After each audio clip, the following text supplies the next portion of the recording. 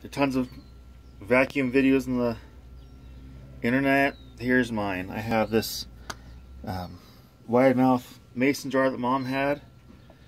I have this like $10 adapter that was very difficult to find for a short period of time.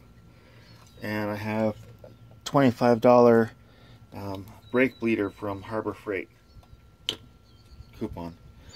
Alright, so right now I'm gonna ruin some soda. Good old Dollar Tree Shasta. It's actually cheaper to get Walmart's, but oh well.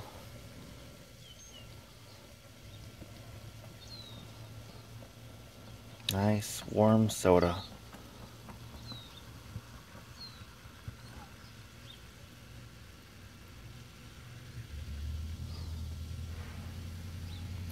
So the higher you fill it, the less air you need to pull out, and trust me, that makes a difference.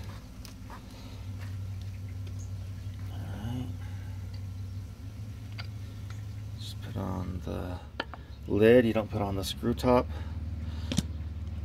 Alright, now let's get 20 pounds of vacuum. This is a good workout. I don't know why people spend, I don't know, $5 on the noisy ones. Don't make your hands tired. Oh good. Wait, it's not holding pressure. Dang it.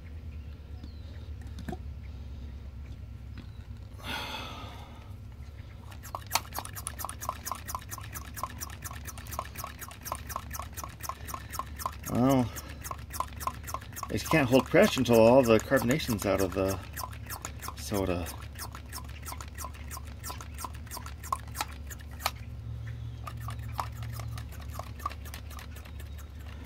So lots of people talk about doing this. For some reason I bought a transfer pump they had. Way cheaper.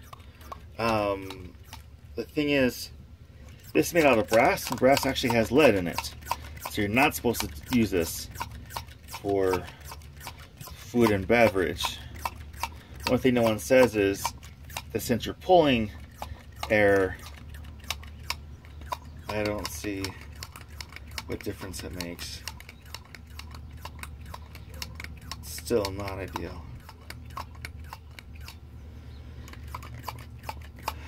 And the other thing is, you attach a hose to this end,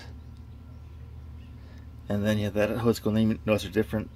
So this attachment's from the brake booster kit, and the other hose is from the transfer kit.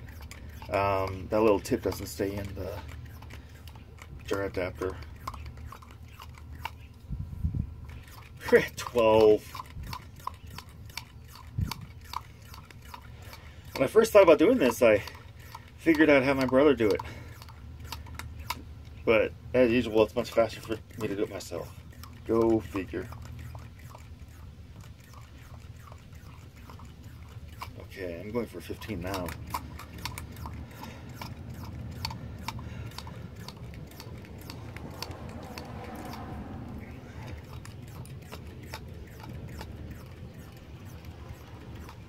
I'm gonna have some strong hands when I get tired of these. It's not holding. I can still pulling carbonation. Alright, so 15, and then yeah, you just watch it drop. Awesome. Let's see how it is.